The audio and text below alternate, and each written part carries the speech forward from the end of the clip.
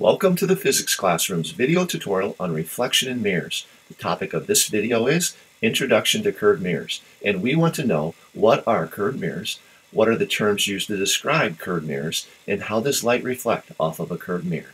I'm Mr. H. Let's get started. Sadly, there are people that believe that mirrors are flat.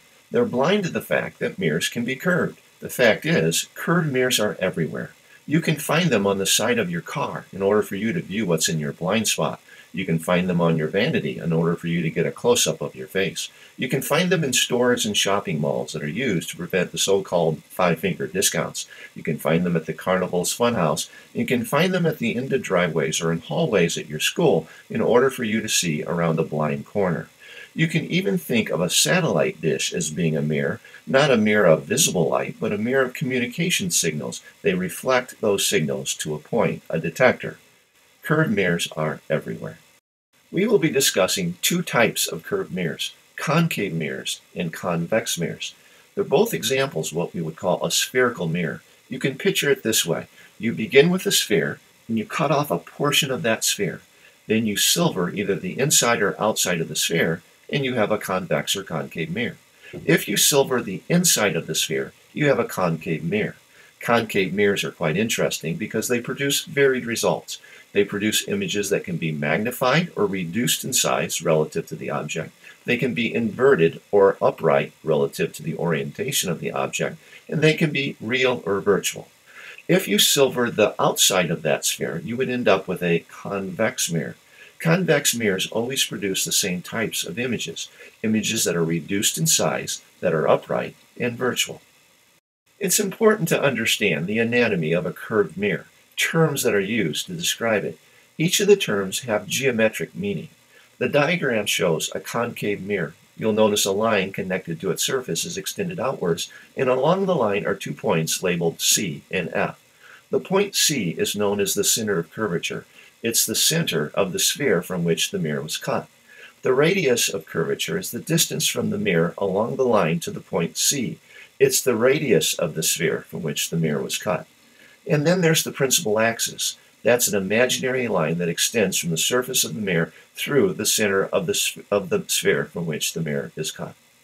The focal point, marked F on the diagram, is the midpoint between the center of curvature and the mirror surface, and the focal length, marked little f on the diagram, is a distance measured from the focal point to the mirror. For best results, you need to understand and know the meaning of these 5 geometric terms. There are 2 points, the focal point, marked F, and the center of curvature, marked C on the diagram, 2 distances, the focal length, marked with a little f, and the radius of curvature, marked with an R on the diagram, and finally, the principal axis. When any ray of light strikes a curved mirror, it will reflect according to the law of reflection. But there are 2 rules that describe 2 specific ray types that are worth remembering. The first rule is this: any ray of light that is traveling parallel to the principal axis on its way to the mirror will strike the mirror, reflect, and pass through the focal point, as shown on the diagram. The second rule is almost the opposite of the first, that if a ray of light passes through the focal point on the way to the mirror, when it reflects, it will reflect parallel to the principal axis. This photo shows 4 laser light lines traveling towards a concave mirror. On the way to the mirror, they're traveling parallel to the principal axis. You can see that upon reflection, they pass through the same point. That point is known as the focal point. This gives us a new definition of focal point.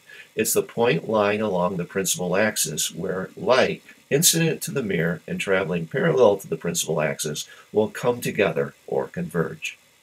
It's at this time in every video that I like to help you out with an action plan, a series of next steps for making the learning stick. But before I help you out, could you help us out by giving us a like, subscribing to the channel, or leaving a question or comment in the comment section below? Now for your action plan. Here are 3 resources that you can find on our website. We have left links to each in the description section of this video.